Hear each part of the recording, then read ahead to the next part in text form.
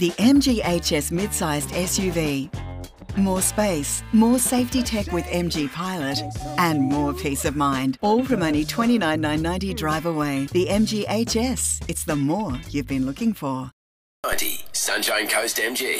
Across the Sunshine Coast on 91.1 and iHeartRadio. This is Hot 91 News.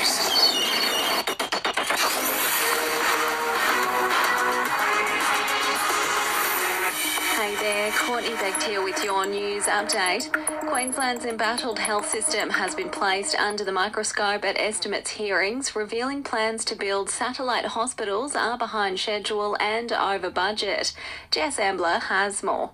7 satellite hospitals are planned for the southeast, including in Tugun, 8 Mile Plains and Caboolture. The sites were pitched during the 2020 state election campaign in a bid to take pressure off major hospitals and bring services closer to some high growth but underserviced communities. They were meant to be finished by May 2023 at a cost of $265 million. But today it was confirmed at an estimates hearing they're now expected to open in the second half of the year, with a $15 million cost increase. Pressure is mounting on the federal government to clarify whether it will keep a promise to cut electricity bills by $275. Labor went to the May election pledging to cut power prices as part of its plan to reduce cost of living pressures. An Aussie couple has fallen into a sinkhole on New Zealand's North Island, leaving a woman in a serious condition. The geothermal hole is believed to have opened up following recent heavy rain. And a landmark report has found air pollution contributes to dementia. The Committee on the Medical Effects of Air Pollutants believes polluted air causes damage to the blood vessels in the brain.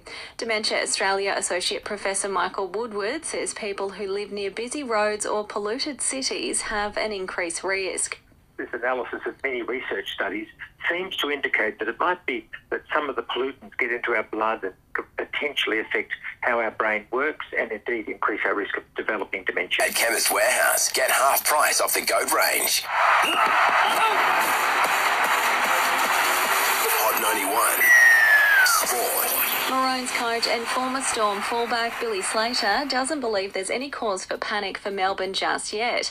Melbourne heads into tonight's clash with the Warriors in Auckland, having lost 4 straight games. Slater says they just need to hang on until players return from injuries. The biggest challenge is making sure that they're in a good position on the ladder when they do get it together, and that's really important. But I think the priority is to be hitting your straps in about 6 weeks' time, so they got time up their sleeve. And lawn bowls and para-lawn bowls will kick off the 2022 Commonwealth Games. Are you a truck, multi-skilled or excavator operator looking to grow your career with an industry leader? TEAS is looking for experienced operators to join our Curra project in Blackwater. We'll pay you up to $155,000 annually, plus up to an extra $10,000 through our new Safe Production Bonus Scheme. It's a 7/7 roster and includes accommodation, meals, busing, high rock and all salary sacrifice plans.